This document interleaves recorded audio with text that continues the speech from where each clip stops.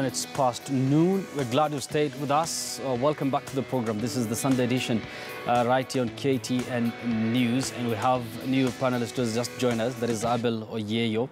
Is going to come in handy, especially on matters of budget and how the national government has awarded the county governments as far as the allocation is concerned. But there's something interesting that we didn't talk about in the first hour that has everything to do with the extended handshake. This time round, not between the two protagonists, that is Raila Odinga and President Uhuru Kenyatta, but not even about the two deputies, but a handshake that apparently took place between the president and Mombasa Governor Ali Hassan Joho. Let's listen in to what the Mombasa Governor had to say a while back.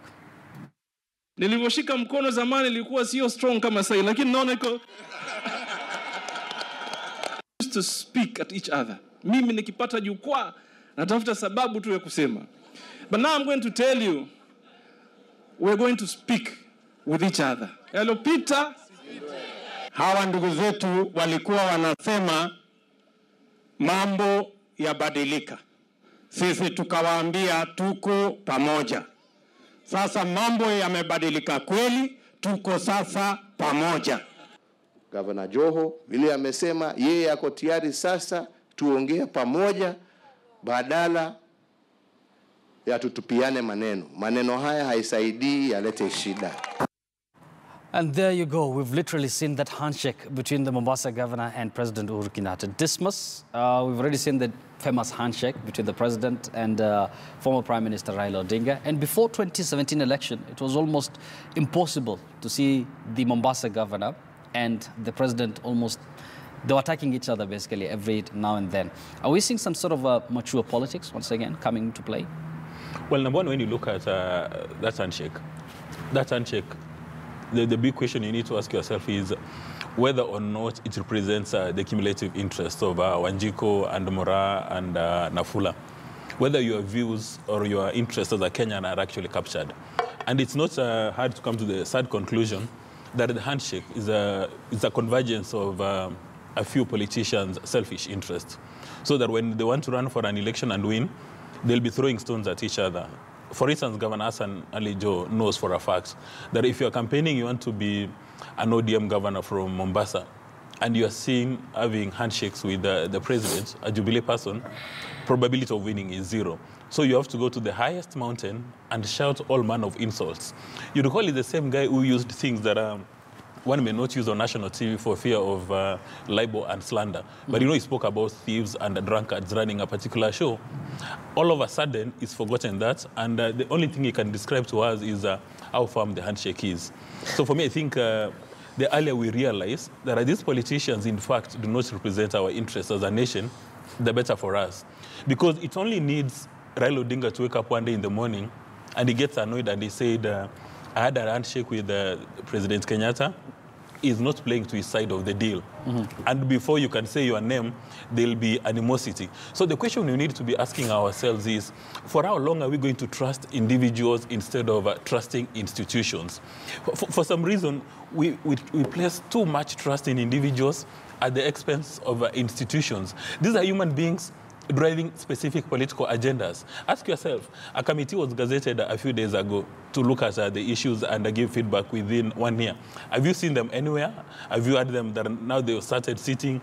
They're going through the TGRC report, they're going through the Dungu report.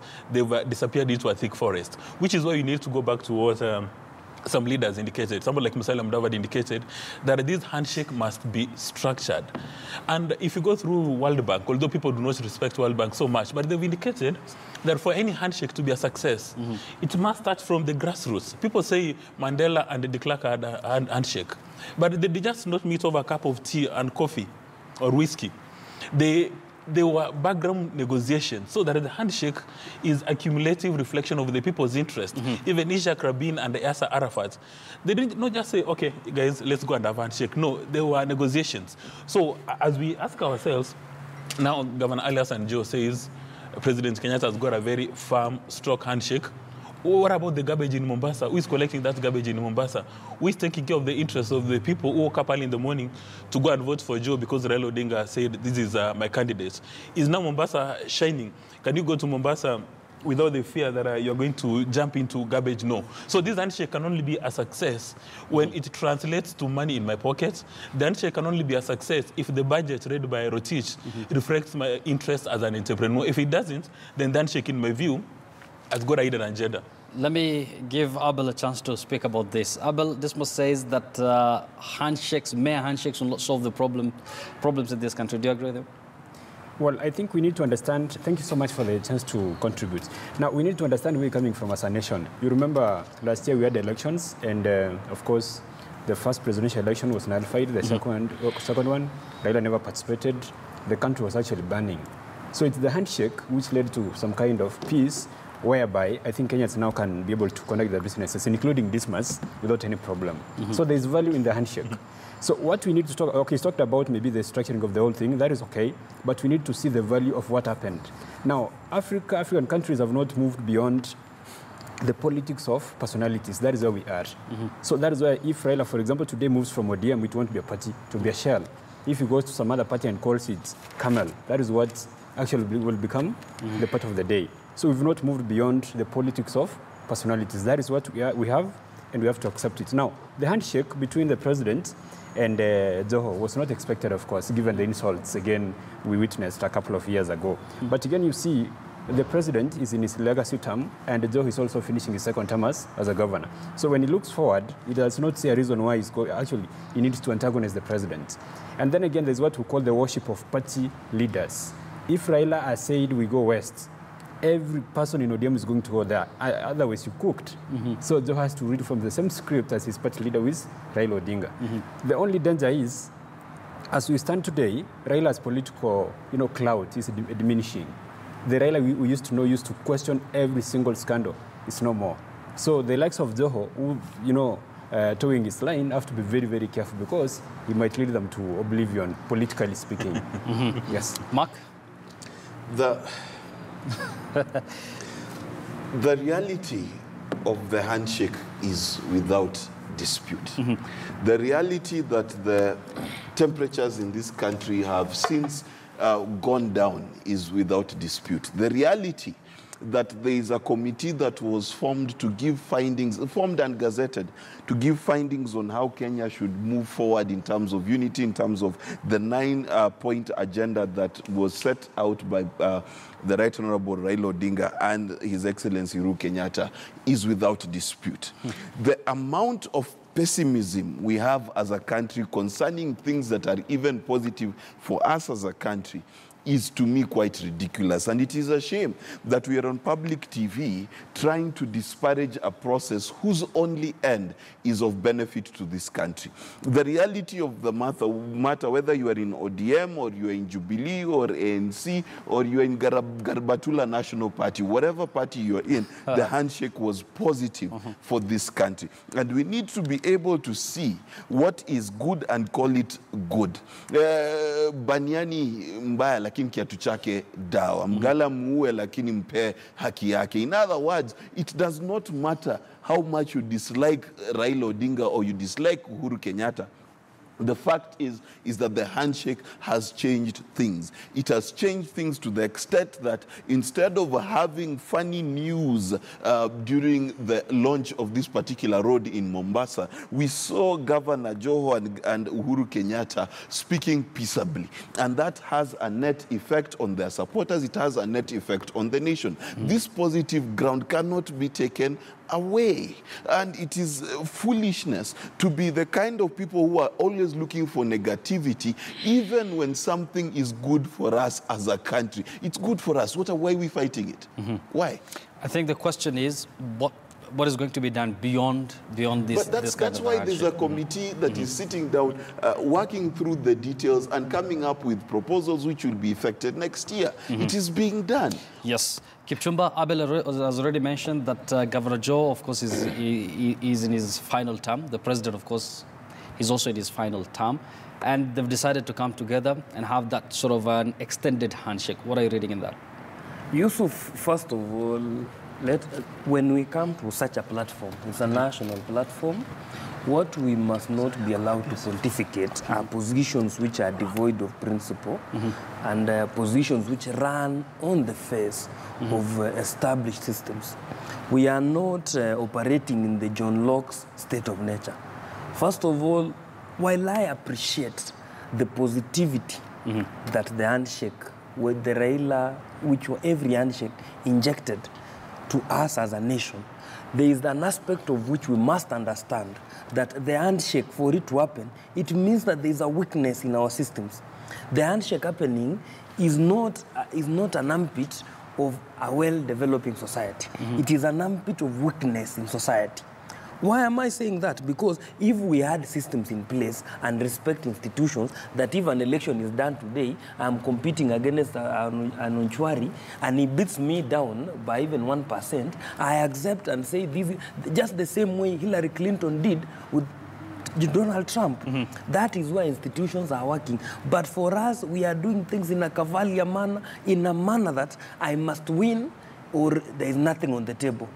That primary school thinking that if it is not my team scoring, I will go with the ball home. That is the mentality that is in this handshake way of thinking. Secondly, we must also, when politicians shake hands, I tremble in fear because what is happening behind them is what we should pay attention on. When politicians come together, they come together maybe because they are tenders, there are other things. What we get, the spillage is that there is public good. But the bigger good is when politicians, the greater thing is their business things. So what we need to look at in an handshake, which must also, this is for scholars going forward. The scholars must interrogate it and come back and tell us what is moving. Handshake in itself is undermining democracy. And the democratic pillars, a nation of this caliber has been set on. This nation has been set on the principle that one man, one vote. And if you win, you become the national leader. If I lose, I become the minority side, the opposition. Those are pillars that have been entrenched in a system. That's why we must appreciate the Constitution as it is. For us to cut corners and say now people have shook hands, what have you, this country, and that's why when you read the introductory of the Constitution, say we are giving ourselves this law and our children, the future, posterity. Is handshake things for posterity? No, these are expedience things. If today you wake up in the morning, Joho, Raila Odinga, Ruto, William Ruto, Kalonzo Musyoka are not there, there is no handshake. Its effects will be gone. But we must establish systems that work. Systems that will precede individuals. We have individualized things in this country. That's why we cannot have things moving around political parties. Because when you talk of ODM, we know it is Raila Odinga's political party. When you talk about Jubilee, we know it is a national party, but it has some people. In their thinking, they know it is owned by the Uhuru Kenyatta and William Ruto. When you talk about ANC, we know it is a Vihiga party owned by Musalia Mudavadi. When you talk about the other one with a lion, for Kenya, it is owned by a gentleman with Angul. So we have to go, we need to move away from when you talk of a party, you see... It shouldn't be about individuals. Yeah, we should look, as I finish, look, for example, to the Ukuru Okoth political party. That political party is known for positions, not even the people who own it. It's called a third way alliance. It is the only political party now, as we speak, that comes forth to state national positions. The rest are already consumed in handshakes. But the party has remained mum in the recent past. I don't know if I've heard anything about that party. They are that Punguza Mzigo thing. They have a referendum drive. Okay, thanks for reminding me. Dismas, I think you need to react to that. But at the same time, Kipruto talks about Kipchumba. talks about something interesting. That these handshakes themselves need to be investigated. Absolutely, and he's made a point, which in my view is should go on record as a quote of the session, that when politicians have a conversation over a cup of tea and come out with a handshake, as a nation we should be very nervous. We should be asking ourselves, what is the motivation behind that handshake? Whose interest is it representing? Is it representing those two politicians or the entire nation? And in my view, intellectual curiosity and patriotism demands for every single Kenyan to ask questions. When a politician makes a statement, you're not being foolish by asking a question as Mark Bichachi is suggesting. You must ask questions.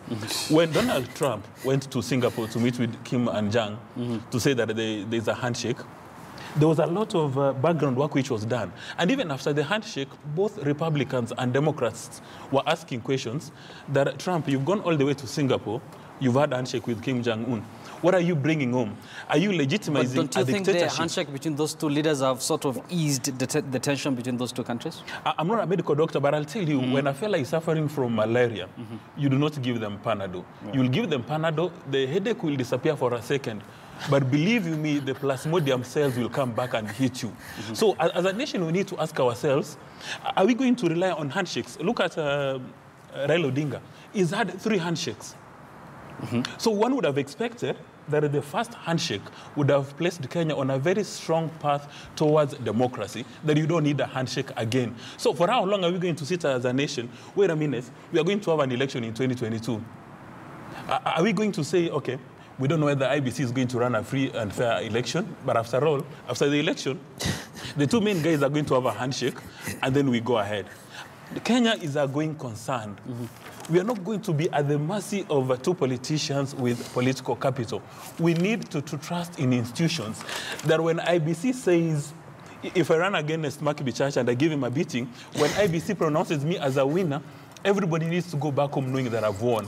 When the Supreme Court nullifies an election, we are not supposed to start saying this is the Wakora network. So in my view, when you have people asking questions, it's because they want answers, and those answers enrichen our democracy. So for me, I'm actually very disappointed and disgusted that a panelist can come on here and say that if you're asking questions, you are being foolish. That if you're asking questions, you are being pessimist. Which panelist? Mark, I'll give you a chance to respond. I'll give you a chance to respond. I still have some more few minutes. A question, a democracy that thrives allows people to ask questions.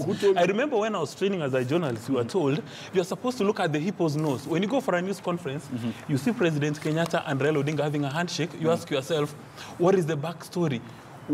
I mean, what has occasioned this handshake? So in my view, asking questions, in fact, is a sign of patriotism. The deputy president himself is on record saying the people who ask us questions, who criticize us, are in fact our #1 supporters. Yes.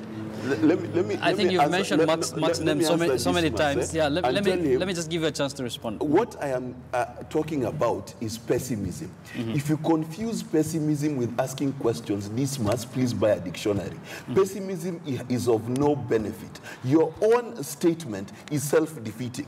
Because if you are saying that because there are no institutions, there should be no handshake, that does not make sense. There is no reason why we should be fighting the handshake when it's good for the country. That is a fact. Did it lower temperatures? Yes, it did. So why are you fighting it? Say, so on top of the handshake, add something. And say, on top of the handshake between Joho and Uhuru, add something. And for me, it is very clear. The people of Mombasa got a road, they got an interchange that they did not have before at that very handshake. So we can see those benefits at that very place. Yes. So you cannot say that because you did not get the institution you want, now Mark Bichachi is stopping you from asking. So Mark, I think you're very clear. You are addressing pessimism and not asking questions. Yes. Abel, please come in between this two individuals.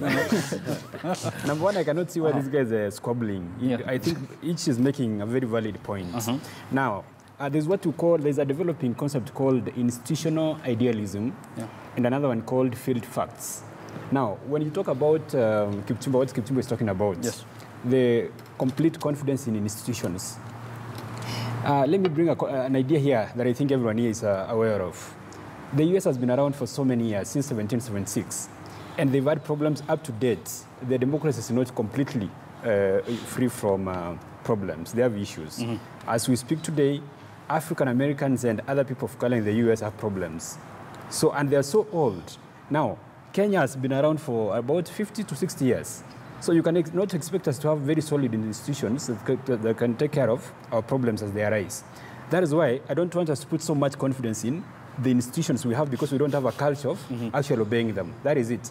And that is where the value of the handshake comes in. If it's doing good for the nation, we need to support it. As Mark is saying, what we need to do beyond the handshake is to make sure it translates to benefits for the common mananchi. So each has a point.